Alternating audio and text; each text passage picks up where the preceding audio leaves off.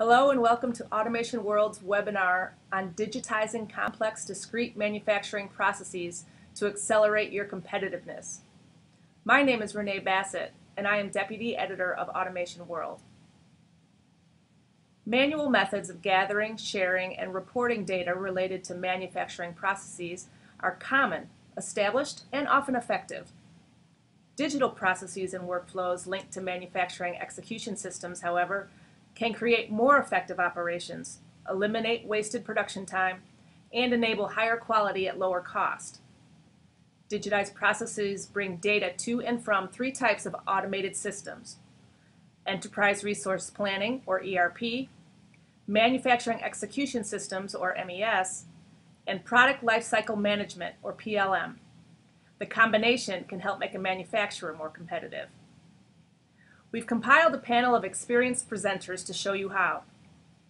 Bob Gates is Global Marketing Director for Manufacturing for GE Intelligent Platforms, maker of automation software and systems for discrete, hybrid, and continuous process industries. His previous experience includes engineering leadership positions at General Motors, Hoffman-La Roche, and Pfizer. Jack Fayette is Global Industry Manager for GE Intelligent Platforms. There, he works with end-user companies, systems integrators, machine builders, and others to define and implement high-availability control systems. And Matt Sheridan is the Director of PLM Product Marketing for PTC, maker of Product Lifecycle Management, Application Lifecycle Management, and Service Lifecycle Management software. Matt started his career with Baker Hughes Processing, designing large slurry filtration devices for the chemical industry. 20 years later with PTC, he is helping to implement CAD and PLM software for customers like NASA and Lockheed Martin. Today's webinar will last approximately 45 minutes, and then there will be 15 minutes for questions. You may submit questions at any time using the chat function on your screen. As a reminder, this webinar is being recorded and will be available on demand through automationworld.com. Now, without further delay, Bob Gates. Well, thank you very much, Renee. And this is Bob Gates. Today I'd like to take you through our thoughts on digitizing complex discrete manufacturing processes. Real quick look at the agenda for you. We're going to introduce GE Intelligent Platforms, the division of GE, that is its technology base, go through PTC and introduce them, and then we'll talk about accelerated and competitive advantage. So let me cover GE Intelligent Platforms. We are the manufacturing technology arm of GE, meaning that all of the products that you'd be talking about with us are products that we use in our 150-something manufacturing facilities around the world. And we do that because we, as the Intelligent Platforms Group, really enable people to connect to the world. We start off with military and aerospace, for example, where we work on highly embedded computing systems, ruggedizing electronics, if you will, and what we learn from that world follows right into our controls and communication systems pieces so that we can help you connect to the machines that are out there on your factory that may or may not be brand new. They could be like ours, in many cases decades and decades old. And why we do that, the connection is to get to that software layer so we can give you some very rich visualizations and capabilities to look at your machinery and your processes in a totally different way, bringing real operational intelligence to the picture. And we, as you might have seen or heard, is talking very much about the industrial internet. You've seen it on TV as brilliant machines. I'd like to take a second or two just to kind of talk about that. You know, using those connections, as I mentioned before, you know, you connect your machines, your facilities, your fleets, your operations, all the way through to your end product so that you can fully understand how that machine was not only built, but how it works out in the field. Bring in that advanced analytic capabilities along for the ride to help people at work really do the best job they can. This is our mission, and our mission is to empower the people with the tools that enable them to be new levels of productivity at every single phase of their career and their life in the equipment building process. We'll connect the OEM equipment to the big data industrial internet so that we can work faster and answer problems and answer questions faster. And with that, I'd like to turn it over to Matt so he can introduce PTC. Matt? Hey, thanks, Bob. So again, my name is Matt Sheridan. I work with PTC. For those of you not familiar with PTC, we are a software company that was founded back in 1984. Back then, our flagship product was ProEngineer. And over the last 30 years, we've been continuing to expand to help companies transform the way they create and service products. And what that means is we have solutions today that cover these key areas. So starting on the left with CAD, we started by revolutionizing how 3D CAD software works. And today we continue to advance the intelligence that goes into the CAD model to include manufacturing, model-based engineering, and measurement and inspection. Moving to ALM, over the last few years, we've expanded to include managing software development and lifecycle coordination with product development. And this really gets at the embedded software that comes in many of the products that we see today, some of the brilliant products that Bob just mentioned. Moving to SLM, this is delivering and capturing product knowledge at the point of service. So as we work with our customers, we see more OEMs focusing on service to improve their business and help their customers. And having a clear understanding of the product definition out in the world of service is a key part of this. This is helping with service knowledge at the call centers, parts catalogs, and warranty management. At the bottom is supply chain management. Here we're aligning product design and supply chain planning strategies. This is helpful up front in the design process to improve decisions during the design itself, so you can have the right vendors and manufacturers. It also leads into areas like material management and now conflict minerals, which is a big area that is coming to bear on the marketplace. And then in the middle is PLM, which is product lifecycle management. And here this is managing the evolution of the complete product definition over the entire life cycle. And as you can see, connecting all these different areas that go into the overall product definition. And if you peel that back a layer, we can see a little bit more, and I'll show you that in a slide in a minute. So that's what we do. Who we are as a company, we are the recognized global leader in product development. And what you can see is we are very strong in the number of employees. We have 6,000 roughly employees worldwide, close to 2,000 employees in research and development, about 1,400 service professionals who are out working in the marketplace today with our customers to institute best practices around using our products to achieve a competitive advantage. We have 27,000 roughly active customers with 1.4 million seats of our flagship PLM product, Windchill, and in the marketplace close to 2 million total active seats. We also have a very strong sense of community. We have a VAR partnership program with over 750 participants. We have 10 million students who have trained through our PTC Global Academic Program. We're a very strong advocate of the STEM programs.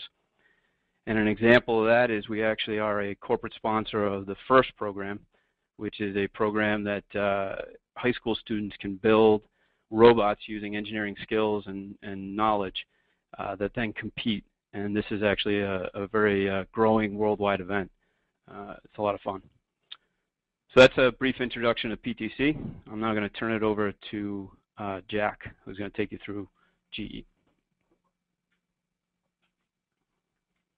Okay, hello everybody. This is Jack. So we're going to get down to the heart of the matter here and start to talk about accelerating your competitive advantage in discrete manufacturing. So here at General Electric and PTC, I mean we're in the business of helping manufacturers optimize their production operations, and working, as Bob said, both with our GE manufacturing brothers and sisters as well as some external customers. We've been able to achieve some real proven measurable results, which are represented here, and our intent today is to show you how we've achieved some of those results.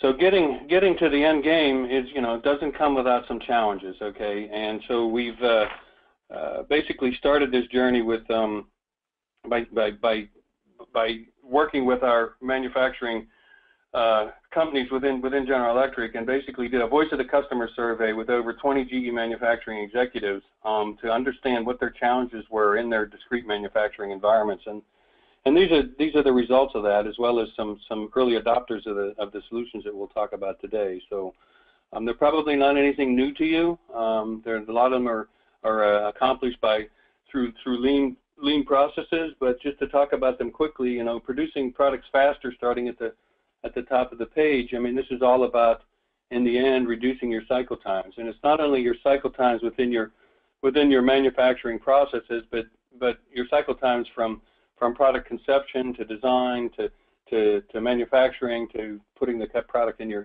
customer's hands. You know, reducing WIP. I mean, this is all about visualization. I mean, especially in large, complex, discrete manufacturers where paper-based systems are still in use. Visibility into what material and what your schedules are on the floor can be cumbersome. Tighter control on quality. I mean, every discrete manufacturer is looking to improve their quality and tighten that up. And this comes down to the ability to basically ensure that you're building products right the first time in order to mitigate any problems in the field. Streamlining your supply chain. Many ways to streamline the supply chain, but there's the two key aspects here. Again, just like WIP, is visibility into your supply chain, what they're building and when they're building it, and when they would deliver it. And then once they deliver it, ensuring that they've conformed to the right standards that you require, whether it be regulatory or customer requirements. And then reducing warranty costs. You know, there's often a significant cost tied to identifying the scope of a problem, especially in a paper-based manufacturing environment. So the intent here is to streamline that and make that data more accessible so that you can do some quick exposure containment. And then finally, reducing costs. I mean, that's obviously a big bucket there, but by impacting one or all of these challenges here, you're bound to reduce some costs across your manufacturing spectrum. So how do we do that? How do we meet some of these challenges? And again, working with our manufacturing companies within General Electric and the early adopters of these solutions, we've actually come up with some business drivers to help achieve and meet some of these challenges. Okay. So if I start at the left side of the page, I'm not going to go through all of these. There's a fair amount of detail on the page, but you know, just to single out a few. You know, if I enable single piece flow manufacturing, as well as afford the opportunity to repurpose product modules and parts and designs from assembly to assembly, if you will, that's going to help me produce products faster. Enabling just-in-time material delivery and reusing common components will afford me the opportunity to free up some floor space, perhaps even to reduce my rework as I'm building, and to overall reduce my cost of inventory, which has an impact on reducing your WIP. Standard proven processes to close the loop on quality between manufacturing and engineering, to eliminate process waste and meet your design specifications and or regulations is going to tighten up control on your quality. Again, the ability to provide visibility into your supply chain from what they're delivering and when they're going to deliver it, as well as the quality aspect, will help you to eliminate the supplier bottlenecks that you may be experiencing in order to streamline your supply chain. And then finally, when it all comes down to, in the end, to be able to have some data to show that your as-built is consistent with your as-designed, that you're building product right the first time in order to do any warranty containment and recall exposure limitation in order to reduce your warranty costs. So with that, I'm going to turn it back over to Matt to talk to us a little bit about the problems with disparate systems within a manufacturing environment. Okay, thanks, Jack. So as you mentioned, there's definitely some challenges out there today, and a lot of those challenges have arisen due to the traditional systems that have been put in place. If you go back again years into when the computer was first taking hold inside of manufacturing organizations, the different groups found different solutions to handle the specific problems they were dealing with. So planning, quality, operations, design. The result of that is we now have systems that are not integrated, siloed. In many cases, you have paper-based processes to connect these different systems, and quality is not visible throughout the entire process. So if you break this down even further, and you take a look at the challenges that we often see out there with the different silos that are happening inside these organizations, if you start up in the upper left-hand corner with design, the design group is bringing in customer requirements. They're pulling these together to create the product definition. That includes the 3D models, the drawings, a lot of the information that goes into some of the manufacturing processes. This information then needs to be connected with what becomes the manufacturing view. And this view is going to be reorganizing the engineering view, in many cases the EBOM, into what becomes a manufacturing view. However, in a lot of cases, this information is not connected, and so you end up with data that's not propagated, and you lose some of the rich history that comes with the design information. The manufacturing view needs to continue down in the process and become the manufacturing plan, at which point now you're taking information, developing a specific manufacturing bill of material, a bill of process, the specific steps and routing that are going to take place out on the shop floor. And once again, data is not translated, and it often requires manual export, manual import.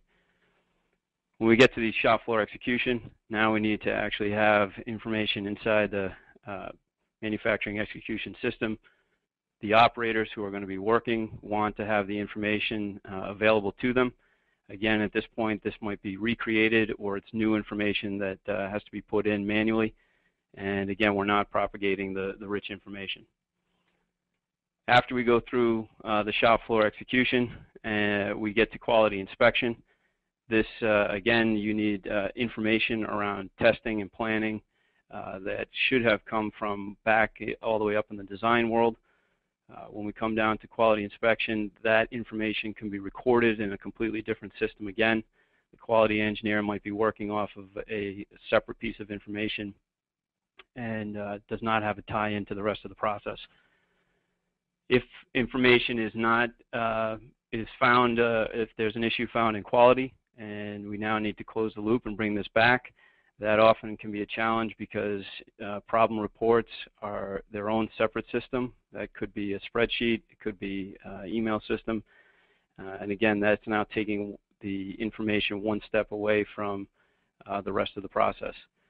And then at the end, when we're finished with production, we want to know that what was built actually can match up to what was as designed. But again, because we've possibly translated this information and exported and imported out of different systems, it's difficult to go back and make an assessment of does this as built actually meet the as designed. So those are definitely some of the challenges, and what we're seeing and what we're talking about is eliminating these silos. So throughout the product life cycle, from concept, design, planning, production, and support, we want to have a unified environment that gives us the opportunity to eliminate many of those challenges that I just outlined. And this looks like three main systems that really come into play. So PLM, which is taking in the requirements, it's driving the innovation of the product, and it's helping pass this information out to the customer and out to the services organizations who are going to be using that information. When it comes to MES, the manufacturing, we need to be able to execute and have confidence that the information we're executing against matches what came from design.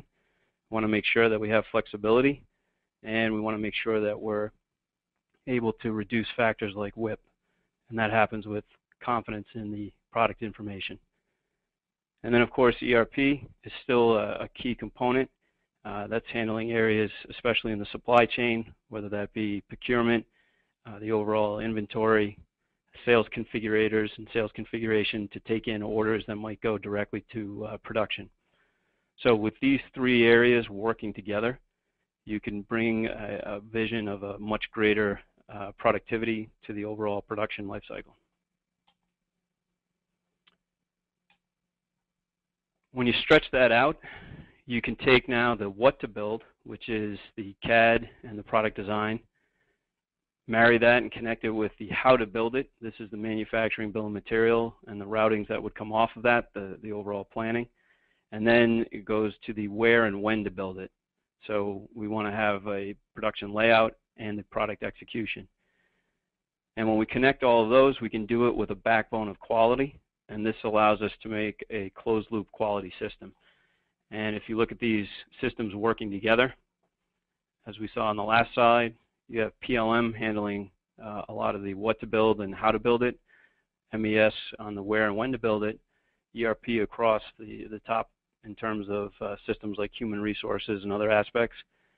But you end up with a connected system, a closed-loop quality process, and the ability to do synchronization between as-designed and as-built products. So with that, I'm going to turn it back over to Jack, who's going to give us some more detail about GE's prophecy system. Thank you, Matt. So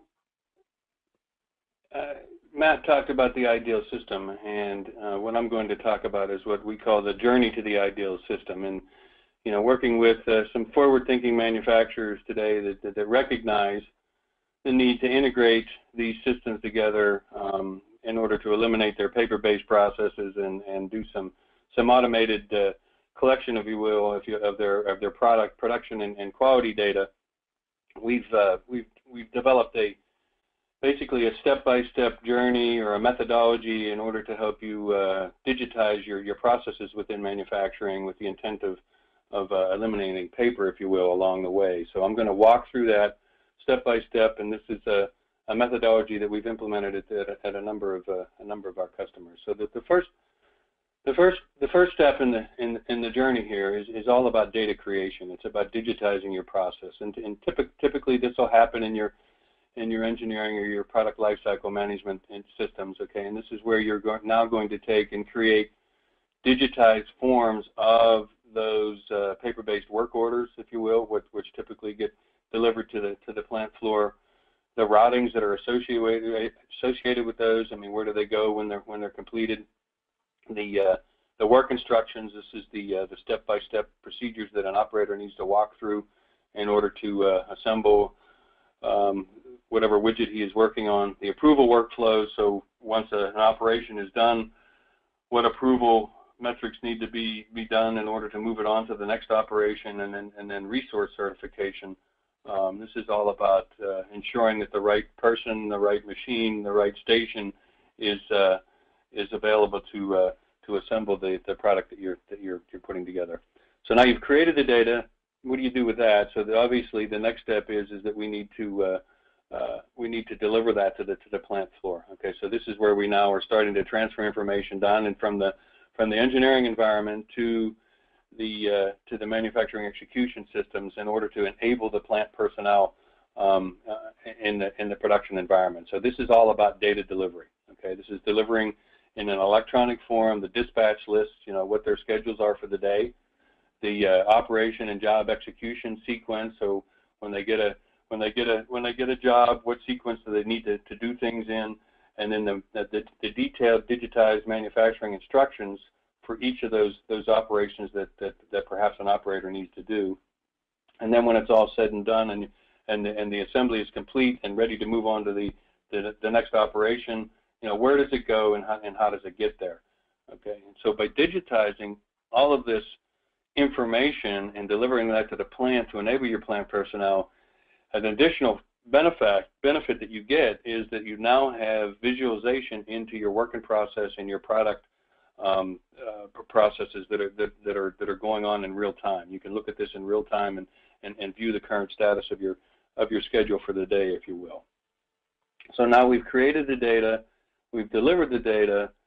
What is the next step? Well, we need to start collecting data back. Okay, so this is all about tightening up control on your quality. Okay, so now we've got a set of digitized quality forms, if you will, which you may be required to record data in, depending on your customer requirements or your production environment, where you can now either manually or automatically collect data of product and process data to enter into these forms, as well as the functions are being performed to do your spec validations right there as it's happening, rather than collecting the information and validating it later.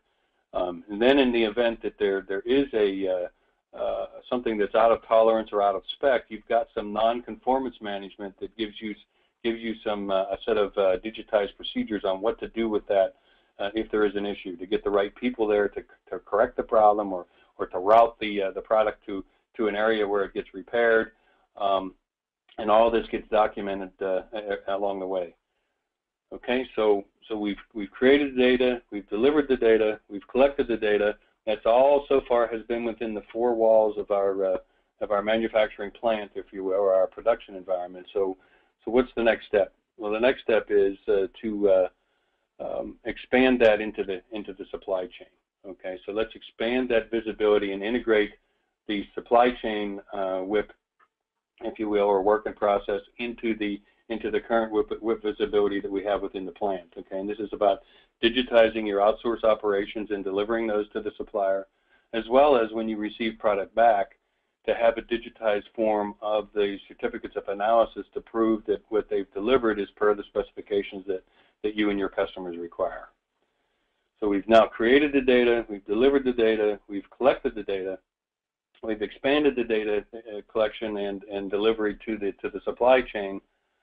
The final step here is that every step along the way, we've built some comprehensive product records, or as-built data, to give you some product genealogy of the product that's ultimately being shipped into your customer's hands. Okay, and this includes all the components that went into that, the sub-assemblies, any substitutions or alternatives that may have been performed, to give you the ability to do some traceability and some analytics for a couple of reasons. One is to feed that data back into your engineering to perhaps do some analysis on how to improve the design of the product or the manufacturability of the product. Also, it gives you the data to do some warranty exposure containment in the event that you have a failure in the field.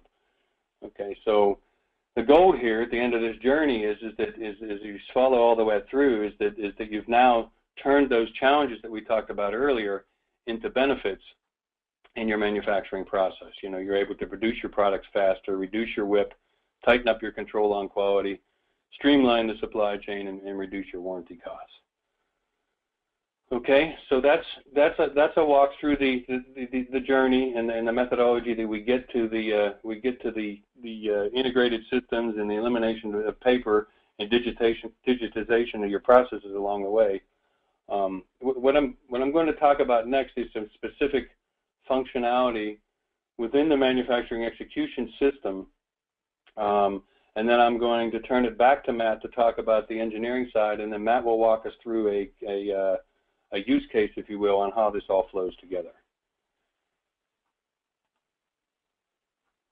So the first thing I wanted to talk about in the MES system is all about you know, a templatized approach for quick deployments. This is about digitizing your manufacturing instructions and giving you the ability to create some real-time workflows, if you will, to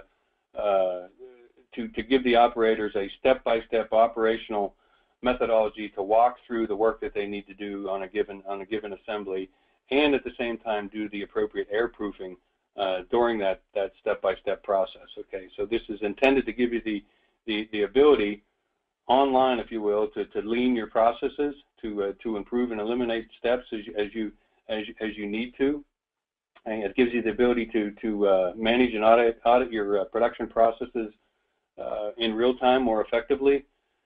It's also customizable, so depending on the roles and the functions of the operators that the instructions are being delivered to, you can tailor the work instructions to meet the individual work styles and/or decision-making authority, if you will, associated with that person. So then we've created the instructions. We need to do something with those now, right? So this is all about the operator experience here, and delivering that or dispatching those work orders to the operators and to the production line, and it gives you the ability to control the flow of your product by dispatching the work at the right time in the right place for for a given operation. It gives the ability to track your labor, if you will. It supports alternate or variant routing and operations in the event that you may have material shortages or machine downs or something going on in your plant where you need to do something different for that day. Gives you the ability to enforce priorities and business rules such that perhaps an operator is not permitted to go on to the next step until he actually confirms that he's done something and inputs data around that. Another key thing here is that typically you may have a stationary terminal, if you will, in a workstation where an operator is doing work. You may have a situation where the environment is not conducive to that. We have the ability to expand this to a mobile device for your operators to use. Okay, so now we get into WIP material management. Again, this is again about real-time visibility into your plant floor. Okay, this gives you the ability to prioritize your work again based on the current conditions, exceptions in your production schedules, if you will.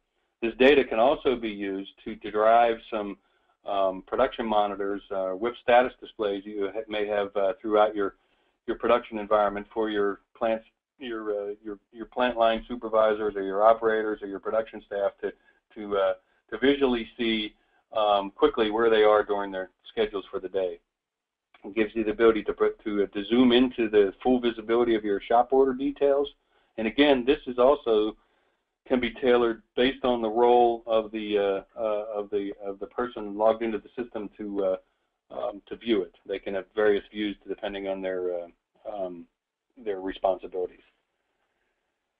Quality management, again, it's all about data collection here, and here we provide some flexible designer forms, if you will, to build your quality forms and collect the data and apply the data to that. So you can do full specification limits and target enforcement by product and operation here.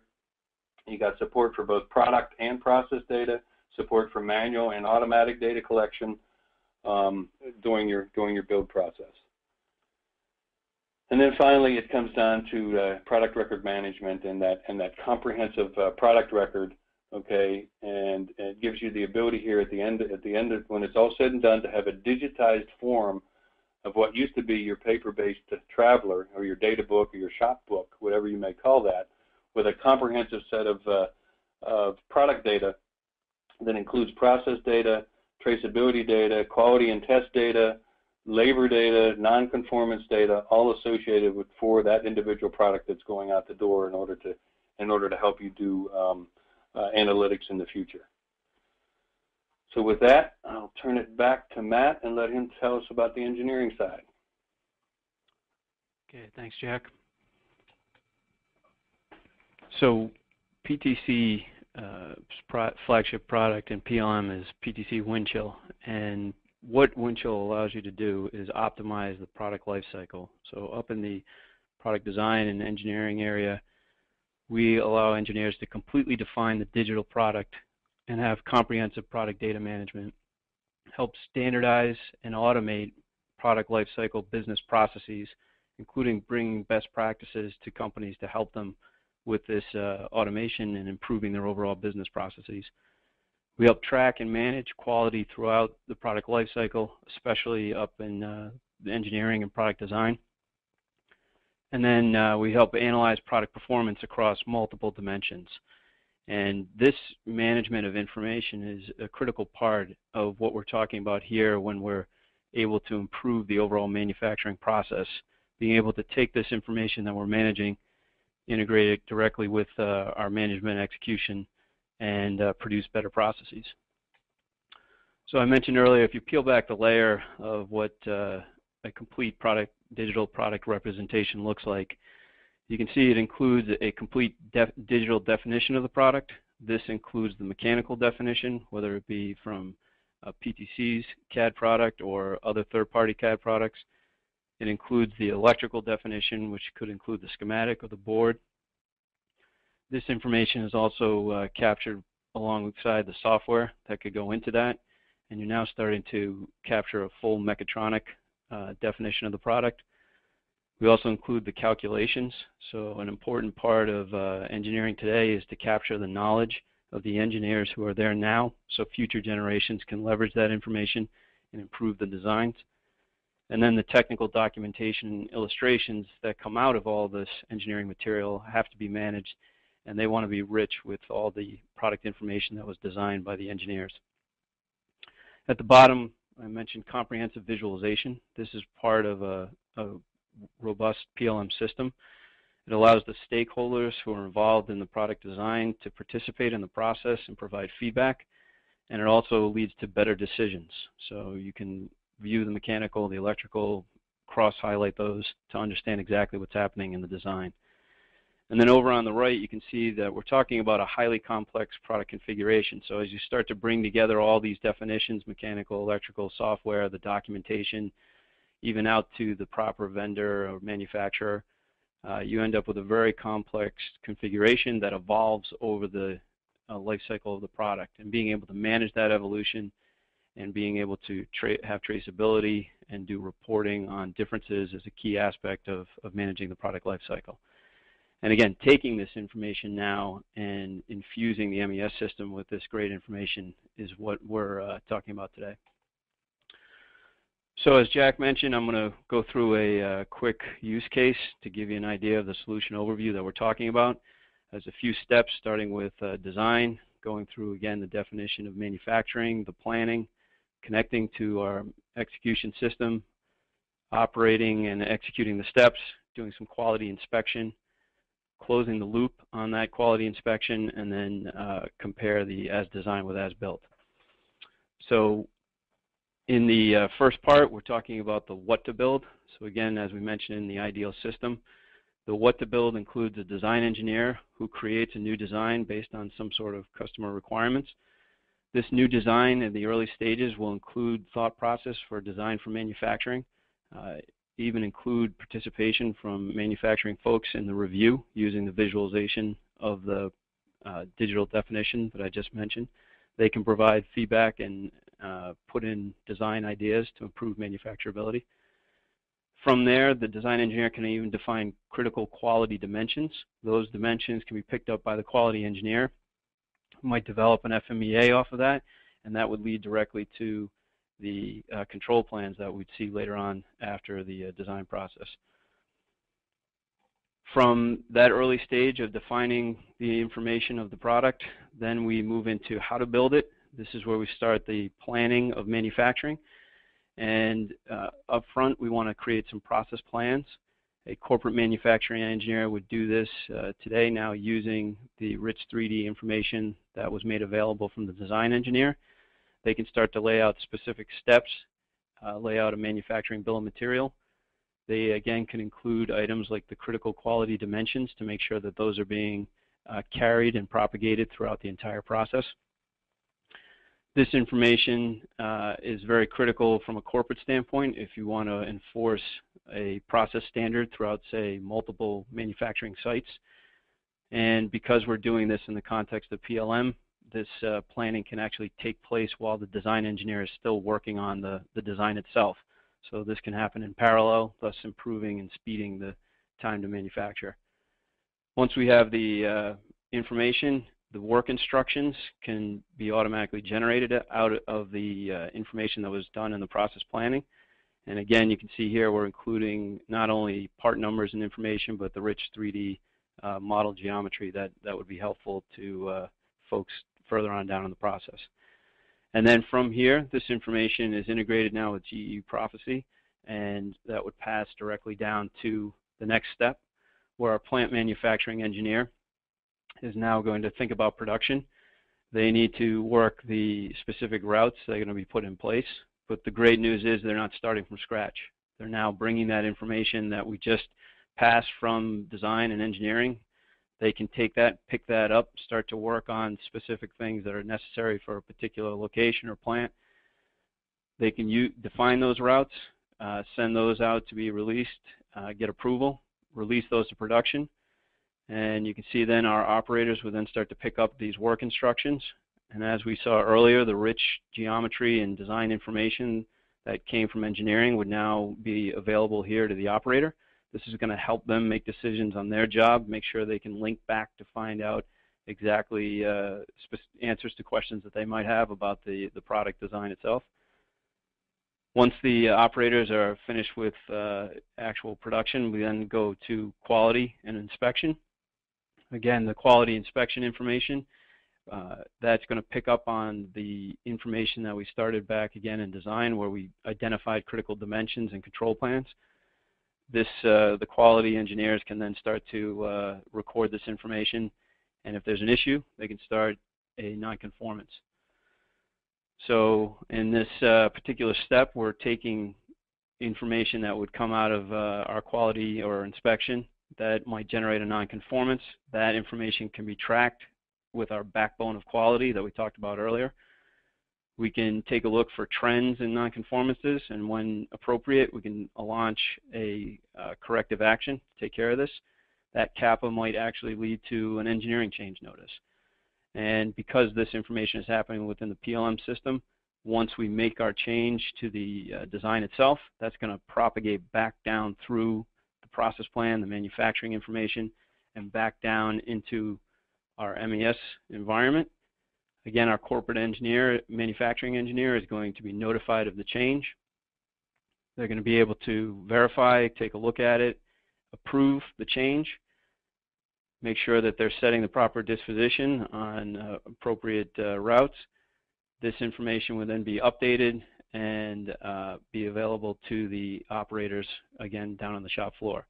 So very quickly, and with a closed loop process, we're now making sure that we're capturing the information, taking action on that information, and that information is very quickly being updated where needed on the shop floor. And then to completely close the loop, because we now have captured the as-built information, as Jack talked about in the journey slide, we can compare that information with the as-designed that is coming from engineering, and we can very quickly understand the differences that might be there. And this is going to be valuable, especially as we start going out into a service environment where we need to make appropriate calls on what is actually built and out in the field. So that takes you through a very quick use case to kind of give you an idea of how this will operate from one end to the next. It certainly addresses many of the challenges, and it leads to many important improvements. And for that, I'm going to turn it back over to Bob to discuss some of those improvements. Thank you, Matt.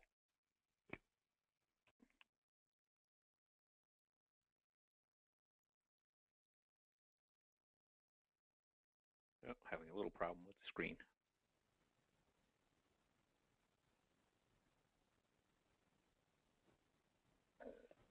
Okay, sorry about that. We will get back to that. So what I really want to talk to you about is the improvements that all of this does. I mean, this connection and interconnection between, you know, two really amazing pieces of equipment with PTC's PLM system and GE's manufacturing system really gains values. And I know when you look at these numbers, there's going to be a bunch of you sitting there going, oh my God, that's really large, and I don't believe it. These are actuals, and you know, we're willing to talk to you about those. I just want to skim across a few of them as you're reading it. You know, reducing manufacturing costs by 20%. You can see how big that number can get when you can do improvements to your manufacturing flow, as Jack had mentioned earlier. You know, reducing your WIP inventory or reducing your investigation times on warranties, you know, 70% on your reduction time. You're not digging through the paper to try to figure out what's going on. It's all there at your fingertips. It's Google search. It's, you know, quick and easy. We're not having to run out into the warehouse and try to figure out which box we threw that in when we made that part and trying to do that warranty investigation. You know, cycle time in production. You know, when you don't know where the WIP is and you're out there trying to find it, you know, that's an easy and simple thought on cycle time. But think about the way you're working your systems and the paper records and the things you're trying to fill out as you're going along. You'll start to realize that these numbers aren't that unrealistic. And they are big because of the volumes and the works that you're doing in your factories. So we welcome you to talk to us more about the values that are in and around the factory that we find when we install these two wonderful products. And I do want to talk to you a little bit about that because, you know, 28 years in manufacturing, the one thing I can tell you is if you really truly want control of total cost of ownership, you really have to go with best of breed. GE's practiced this for quite some time. That's why we're open and layered and can connect to any pieces of equipment that's out there, whether it's 50 years old or 50 minutes old. It's our best-in-class solutions philosophy that brought us to such a wonderful company like PTC. They have the technologies that really help the engineering process get ready. It's running on steroids when you're using their product. And tying that in to our product to help manufacture it and give that tie back, like Jack was saying, is just giving us the phenomenal customer value. I'd like to end just for another second or two, kind of reminding you where those values were. Jack and Matt carried them through on the presentation very nicely, but think about the shorter production to release times, the closed loop of being able to understand what was made as it was being made and how it matches the as-built. Those are really the large pieces that you need to think about. And with that, I would love to turn it over to questions and answers. And thank you for your time. Excellent. Thanks, Bob. We have a few minutes for a couple questions from the audience. I encourage you, if you haven't already, to submit a question via the chat function on your screen. But we do have a couple that we could start with right now. And one was about the fact that the writer says, my company installed an ERP system, and my management thinks that that's doing a sufficient enough job. What is it about an MES solution that provides additional benefit? Okay, so I think the question is, what additional value does an MES solution provide over a traditional ERP system? So I'll chime, Jack. I'll chime in here. And perhaps Bob, you can echo some of this, but the MES system is going to give you a more detailed step-by-step definition of, for your shop floor personnel. Okay. In addition, your MES system has the ability to directly connect to the plant floor, to your machines, to your operators. Some of which an ERP system does, but an MES is more inclined to talk down to the machine level, as well as give you the ability to do some resource certification at the operator and/or machine level. And then, given the inherent nature of an MES system, being able to integrate your quality data collection with your work instructions as things are being built, and then tying that back into your MES system and back into your PLM system is something that that is an absolute must if you want to tie these systems together. Yeah, Jack, I think I'll reflect on that a little bit too. I mean, when you think of it, think of the ERP system as its traditional use.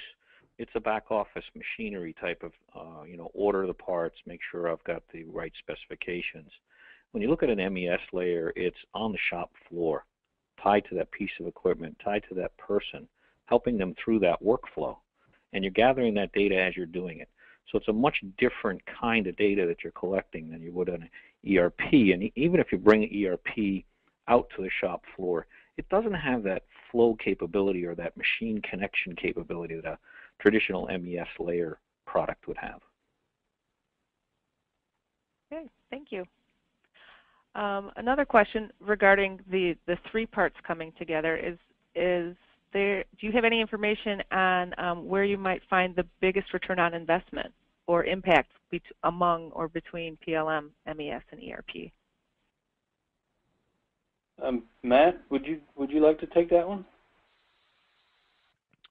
Sure, thanks, Jack. So certainly there are many areas that we see when you bring these systems together in terms of value to a manufacturing environment. One of these is new product introduction and the speed with which you can get products out to the market. Again, if you can have systems that are integrated and working together, you can eliminate a lot of the manual steps that are just inherent in today's processes.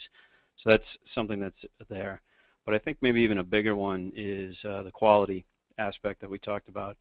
Many customers are looking to improve quality, and to have the design information early on, understand quality with planning, and pass that information out to what is happening in the execution environment, capture all that information real time, and then be able to sync that back together and tie it into what's present in the ERP system from parts management and supplier, those type of things. The improvement in quality definitely is an area that we think customers will really appreciate. Okay. If I could add to that, this is Jack. Something we don't often think about is that as you increase that quality, then you've got that impacts serviceability. Okay, better design, better manufacturing, better quality. In the end, I mean, you would think by doing all that you've got better products. You should see your service costs reduce as well. Got it. A question about the effort it takes in terms of implementation of a system like this. Can you speak to what might be a typical either implementation timeline or team size? What does it take? It sounds like a very extensive system. Bob? Yeah, I think that you have to kind of look at your drivers, as Jack had the green stop signs up there, and decide which area to go after first. I would take this in a very phased approach. You want to be exciting your customers, your internal customers on the shop floor, as well as your management team in the factory as you go. So you implement this in a very phased approach, and we're very used to that. It's how we roll it out with our customers. And it gives you short, easy wins all along the way. And the beauty is you stop where you want to. So if you only have one area like whip to tackle, and that's where you want to start, and you make a resounding and wonderful thing, everything that you're doing for that is going to help you with all the other ones. So you're moving through a process of saying, I still have the data, I still have the capability, but I'm just going to focus in on this area. I get that one understood, I'm going to go to this area. So the work effort to the next area is not as big, and everybody gets in tune with it. This is Jack. So the inclination is that this looks great, and the inclination is to go off and try to solve all your problems at once. And I guess the message there that we've gotten back from a number of different customers is to give up on perfection. Like Bob said, pick a business driver that's impacting your ability to deliver the right quality and to deliver products on time, and focus there. Start small and get grow from there. Mm-hmm. Okay.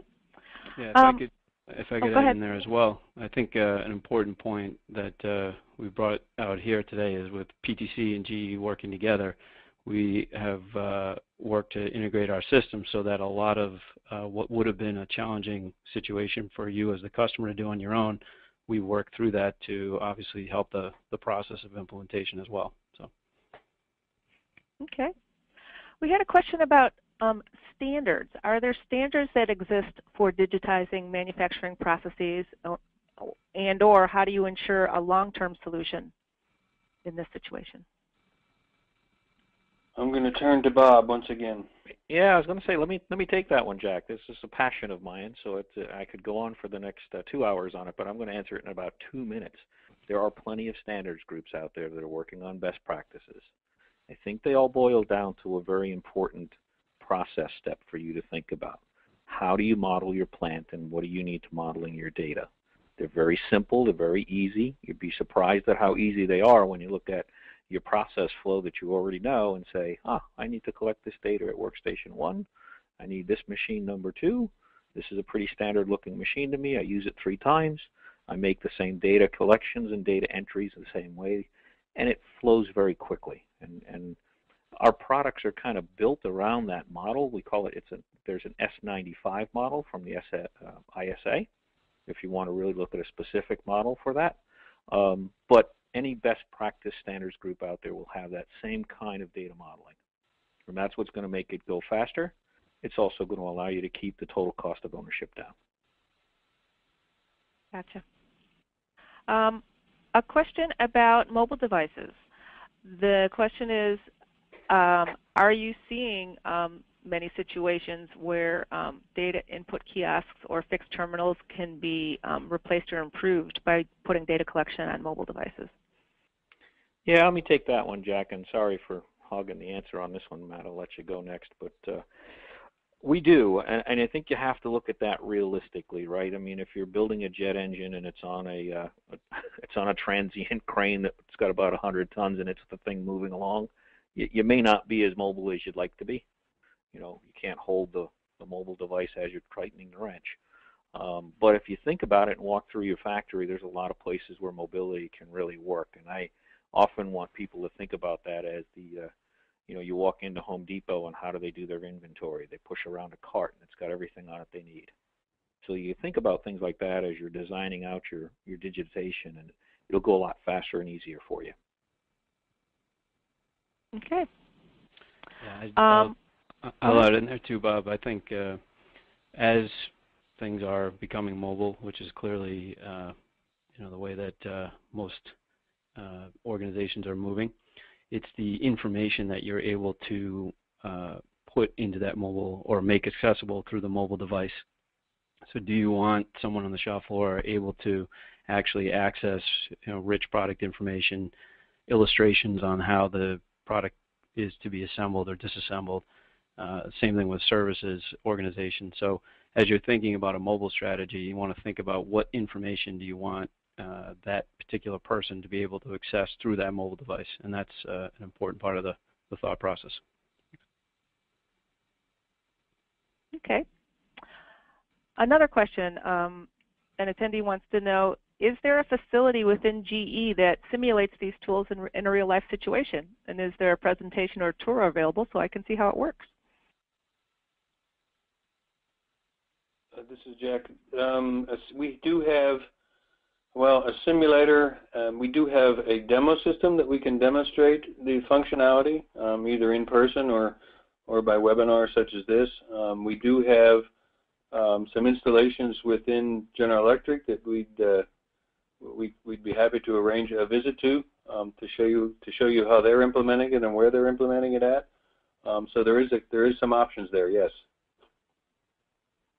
Yeah, and we have a few videos we can send you as well, so that you know, we get you more interested before we bring you in our factory. Gotcha. Another question: do your products typically support data collection and analysis at the run or lot or unit level? Do you perceive benefits of one over the other? Let me take this one. You know, so from a manufacturing standpoint, we are set up for all, and I really do believe it's the type of process that you're engaging in, and it very specifically comes down to the piece of equipment or product that you're making as to which one is better for you. You probably don't want to go too crazy changing that while you're digitizing, unless you know it's really badly broken. We had an example of badly broken in GE lighting simply because we changed the technology from the high pressure sodium to an LED. That gave us a wildly good opportunity just to really look at the whole process and change ourselves in the way we set ourselves up and the way we run. So if you've got that kind of example, I would definitely look at the whole process step and the way you set yourself up. But there's no real wrong way to do this. You've got tons of experience on how you run now. We had a related question that's pretty specific. How does Prophecy connect with legacy controllers on the shop floor? It is our history that we connect with lots of legacy controllers. Now, I'll give you the example. I mean, we have pieces of equipment that could be 50 years old. You know, if we're lucky, they got about 2 or 3 relays and a couple of buttons and maybe a temperature we wanted off the darn thing. Our capabilities between our automation and our hardware is to, you know, drop a data concentrator in there as a piece of hardware, or if you had a controller already on it, we carry about 500 drivers for communication across about 30 years worth of controllers that are out there. So I'm pretty sure we're not going to run into one that we can't solve, because we haven't yet. And if we do, there's the ability. There is a driver, a communications toolkit that you can build one as well. Yep. Great. Well, that's all the questions that we have time for today. If there were any questions that were submitted that we didn't get to, there is the ability for our presenters to get back to you via email, so they will be notified of all of those questions and have that opportunity. I'd like to thank Bob, Jack, and Matt for their presentations today, and thank all the attendees who asked the questions. A recording of this webinar will be available starting tomorrow for future viewing or sharing. Visit www.automationworld.com to access it and other on-demand programming. Thank you and have a great day.